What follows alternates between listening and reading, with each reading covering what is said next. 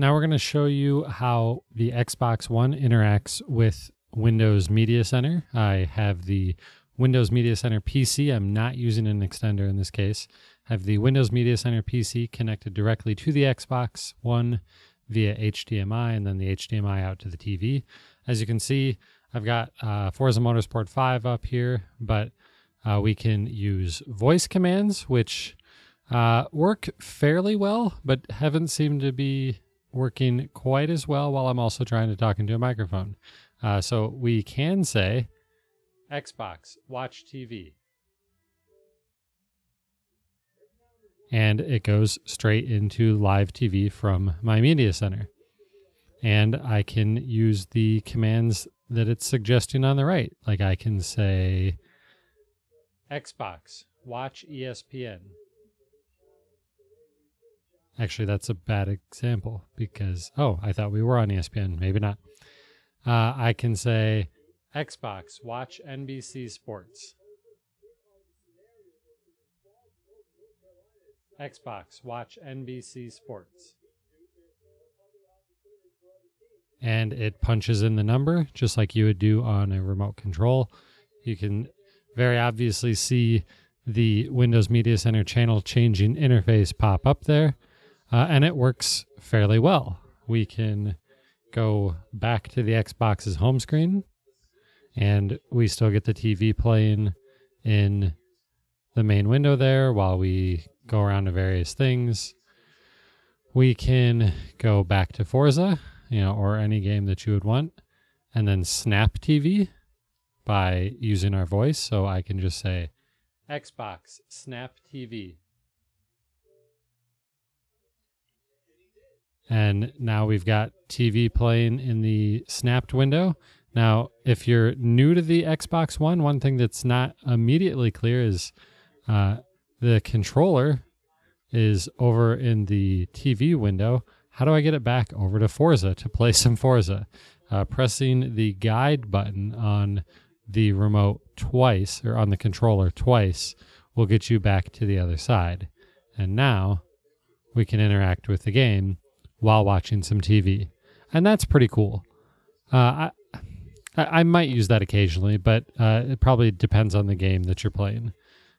So if we want to get back to TV, we can hit the guide button twice again to get back over to this side. And we can use this to change channels. We can switch to Fox, and you can see in the corner there, it's changing channels.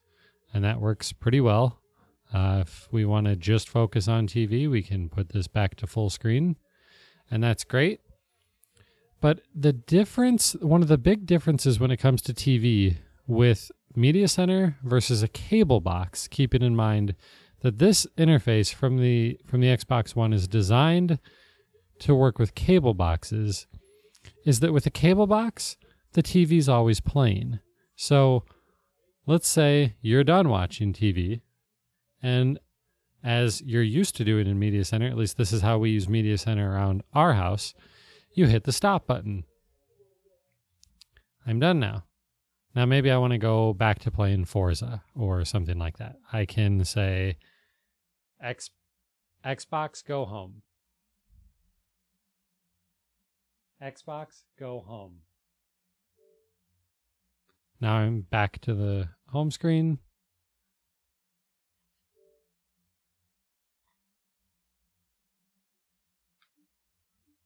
And I can go back into Forza, which there's that fast app switching. It took us straight in, and that's great.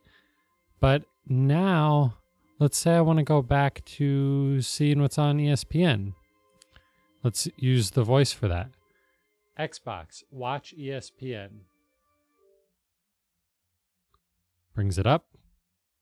And because it was on the guide screen and all it's doing is entering in channel numbers and hitting enter, basically, it doesn't actually turn the TV on or, actually watch TV for me. So that's a little bit of a problem and is going to require you to still use your remote control. Now, and then obviously you're going to need to use your remote control for anything else that Media Center would do.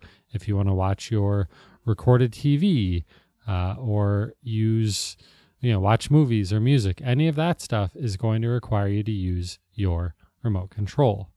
Now, there are some other cool things though, so let's get this back into live TV so that this will all work. And then let's say Xbox One guide.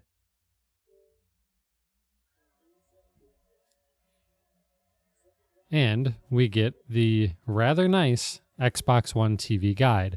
Now, this is currently on favorites. I've gone in and manually selected some of these as my favorite channels, but we can also just go over here and take a look at these various channels. Let's watch some hockey.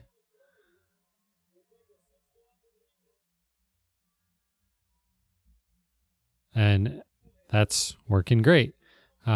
Now let's bring up the guide again. Xbox One guide. And now I can say things like, Xbox, what's on ESPN? And it took me to ESPN2, but close. And so it'll just take you straight to those channels. And there's another view of the guide, and we can just switch channels this way.